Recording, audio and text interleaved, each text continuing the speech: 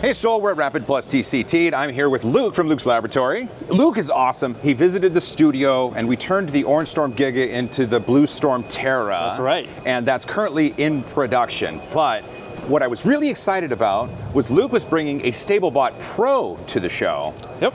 And because you helped me with the Blue Storm, I recognized some of the parts. So let's go over the STABLEBOT Pro, the parts that are on it, and what its capabilities are. Starting off here, the main components that we have are really the tool head.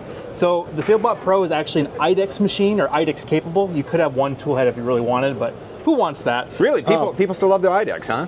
So the reason people really want IDEX is so that they can have not only two separate materials that are wildly different, but they can also have stuff like soluble supports when they're printing geometries that are impossible to support traditionally, or they want a nice smooth surface.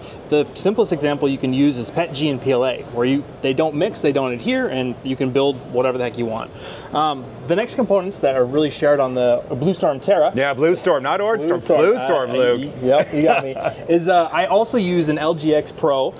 I'm using it with the champ adapter for the tube conduction, so it's very similar. Well, the champ adapter is something new, right? That's correct. It's that kind of, it's the geometry that acts as a bit of a heat sink, is that right? That's exactly right. So we've opted to include it with this machine, so you can attach a fan if you need to cool off the air to guarantee pristine performance, because the motor itself, when you're pushing it really hard, can get hotter. So this How many amps do you push into the LGX Pro? So I like to use 0.7. Bondtech will frown at me a little bit there, but when I'm able to cool both the hot end and the extruder at the same time, I'm able to get away with it without any problem. Really? Okay. Yeah, we actually also have water-cooled versions that plug into the same location if you really want to push the boundaries. So we have that. We have the tube conduction, so 52 millimeters of melt zone, all the flow. This one here is loaded with a 1.8 millimeter nozzle, so it won't be moving today, but at least we'll be able to push some filament through and just show the oodles of oodles. Let's talk a little bit about that, and the reason why we have to address it is because this fantastic machine should have been just moving like crazy and spitting out plastic like you wouldn't believe. Yep. But there were issues with shipping. This uses Quad Z. It has hung lead screws because you're always supposed to use lead screws in tension, but so the motors are on the bottom. They're supported by standoffs. These standoffs are not intended to be structural. They're just intended to prevent the motors from rotating as they rotate the machine. In shipping, they became structural. In addition, our paneling, just due to timing constraints, flew a little too close to the sun, all that kind of stuff. That's fair. We shipped the panels separately. UPS decided to have a field goal tourney and decided to kick it or something. So we got panels bent up and just a couple other things here. So unfortunately, it powers up. I mean, I could flip on the power and have all the blinky lights we want. Blinking lights are good. But unfortunately, the mechanics of the machine are just what they are. So we've left it in sport mode, which is showing that you can cantilever your bed however you want, because we have Active Z, all the servos and stuff like that, but it won't be printing today. Now, a STABLEBOT Pro, something like this machine, the use cases are far different from the people who are, for example, that have Etsy shops 3D printing things. What are the use cases that your customers see for the machine like this? It's honestly a lot of automotive stuff. So, really? Yeah, I've actually had a couple customers, probably my favorite example is that they needed something that was 200 by 400 by 800 millimeters tall, and they needed it printed by Monday. It was Saturday night. So that was actually printed on the machine over there, but I was able to get out 1.5 kilos of material printed in a tall cylindrical object that was meant to represent a body panel, I believe it was. I see. And I got that shipped out on Monday. And what material was it? It was just PLA. So a lot of them yeah. So a lot of like the automotive stuff where they're fitting up a new bumper, or some of them are printing wheels, like wheel mock-ups to show how it would look, or like a wheel cover, or like a wheel itself. Those are not necessarily structural. So the automotive industry is using it as a way to get quick proof of concept prototypes or for fitment. Yep. Okay. Exactly, and that's actually why we focus so much on speed and productivity in the Pro lineup, is that when you have an idea and you want to see it in person, you know, an executive's gonna be like, can I have that tomorrow? And if they can say yes, everyone wins, right? That's a really good point. But the Pros, though, this Pro machine is going to be fully enclosed. That is correct. So actually the enclosure is an option. So you can get this as bare bones as an open air machine. The only panel would be the electronics enclosure here. You can get this naked. Yeah, you can get this naked. It would look weird, wouldn't it? I am used to printing ABS at the minimum, so yeah, it would look really weird to me. But no, you can get this open air. It's designed that you can get it kitted. So this machine can arrive in a pallet of somewhat pre-assembled parts, and you build it yourself, similar to the Blue Storm. Oh, okay, I see. Or you can order this completely assembled, and it arrives ready to. You plug it in, you hook it up to your Wi-Fi, and or not, and away you go. That's cool. Now there's no screen, obviously. So the screen is over here, again, shipping shenanigans. So the touchscreen will have that RGB indicator, so you can see how your machine is doing across the factory floor if you need to, because places have a wide variety of situations where this is in an office room, or this could be on a warehouse among other CNC machines and just printing away. It's really handy having that sort of heads-up display, put your attention where it's needed to, especially on a factory floor, when you have multiple shifts running. And speaking of multiple shifts, then we have to think of print farm operators, and you're utilizing Clipper here, right? That is correct. I just run bog standard Clipper. I don't do anything custom. I don't do a custom image with disabled security updates so it doesn't break my custom implementation. I run modern Danger Clipper in a modern setting without any kind of extra hacks other than installing the beacon plugin. That's it. That's it. Okay. Do you find that Clipper as a firmware for the machine, do you find that print farm operators might be confused, or is it too complex? Or do you think Clipper has modernized to a point of being a fantastic print farm solution? In particular for Danger Clipper, where they've added in a lot of the error messages that I've suggested that say, hey, standard Clipper used to tell you, hey, you had an ADC error, which means a temperature error, but it wouldn't tell you which one, how to look at it, or what the problem is. So Danger Clipper now tells you which one and what value it saw and why it thinks it might be broken. Those kind of things. Oh, that's super handy. To help out the operator. Yep. That's just polished though, right? It is. Yeah. It really is.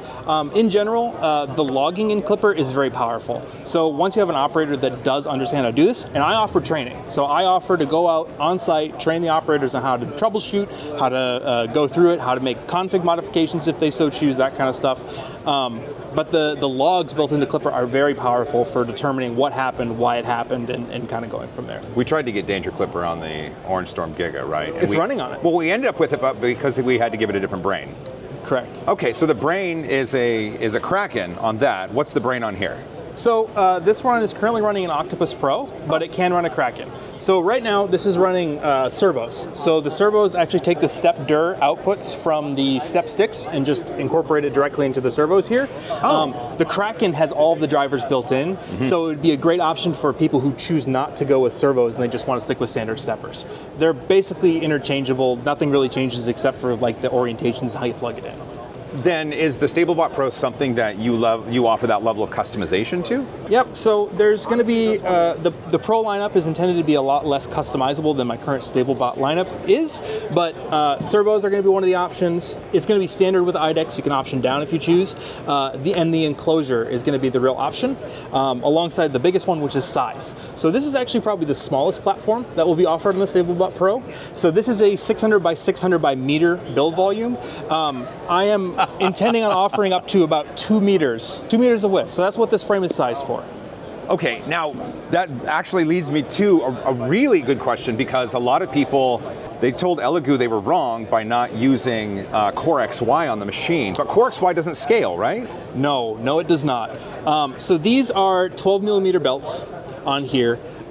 They are almost too small for a 600 millimeter machine. Those larger platforms will be using probably a 20 millimeter wide belt and more. 20 millimeter or more? Correct. So the longer the span gets, the worse your responsiveness gets. So when you're applying a force here, you get less tight response on this tool head and on this crossbar here. Second, this uses 2 motors. So there's actually a motor in the back and a motor here for the x-axis. So you can move this entire gantry, as heavy as it is, but you get double the actuating force and double the stiffness from 2 belts here. So with a Core XY, you only get 2 belts, but you have to move everything all at once, and it's just not the best, especially going in 45-degree angles where you have one motor powering the entire bar and tool head at the same time. Oh, I see. So it's easier to add motors to a single axis rather than doing diagonals when you get to a certain size. Yes. Yep, that's exactly right. So it has shorter belt lengths and more motor per axis, period. Oh, I love seeing that. And 20 or more millimeters for a belt. Yeah. Like that's absurd in the best way possible. Well then, how hot can this get? Everything in here right now can get up to 120 degrees Celsius. Okay, the chamber. The chamber, yep. Yeah. So everything in this machine is designed for at least 20 millimeters of PIR insulation with a reflective barrier. So that plus a chamber heater should easily get this chamber to 120 degrees Celsius. You can cook breakfast in here. Yeah. You can. We also offer a bed option that can go over 200 degrees Celsius. What kind of materials would require that? Polycarbonate is actually one that you want to print hotter. So, oh, really? Yeah, yep. So pure polycarbonate, like stuff that 3D Tech makes or some of the other vendors here may make, that's a more pure resin instead of something that's been mixed or blended. Those are really recommended at 100°C plus for chamber temperatures. Oh, wow. You can get away with 70, you can mostly get away with 90. Okay, but in a proper scenario. And you're printing big, you need pristine chamber temperature. And what's that melting at? So that's about like 330°C, 340°C. Which you can do easily, right? Yeah, the tube hotting can do 500°C all day, every day. That's speed too, right? Because you're running Clipper, you've got input shaping, so we got input shaping. We have closed loop servos that run FOC controls. But you're not looking at layer shifting with a servo. No, right? No, it just doesn't. It just yeah. Yeah, it just doesn't. There's more than enough power, and we have NEMA 23s on the x-axis for that reason as well. Yeah, it's intended to be pro because you press the button and you get a print.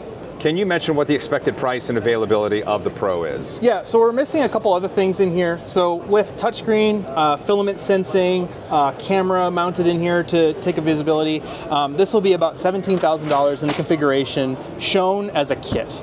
Assembly will be about $8,000 more, but that gets you this machine as assembled, shipped to your door, arrives ready to plug in. Oh, meaning if they opt for that, it arrives on a crate, they take it off and they plug it in and they start printing right then. Exactly. Okay. Exactly. So some places may opt to assemble it themselves. Maybe they have an intern who really likes 3D printers and they build stuff. Plenty more places prefer I just want to plug it in, please, and that kind of stuff. So yeah, it's about $17,000 for this, and the other larger options are being priced out. Right. Dude, this is cool, man. Well, sorry about the shipping damages, but I think this is going to be really popular here at Rapid. I think people are going to be excited to learn more about it. I certainly hope so. I'm also disappointed by the shipping stuff, but this is how you learn and get better. Hey, it just means future shipments are going to be much better. Yeah, yep, indeed. Well, look right there at the camera and let everybody know where they can find out more about Luke's laboratory and the STABLEBOT Pro. You can go to lukeslabonline.com. That's my website. It has a lot of this information. I'm hoping to write blogs a lot more on just helping out with 3D printing, how to tune stuff. You can also find out more on Twitter, and I'm on Instagram as well.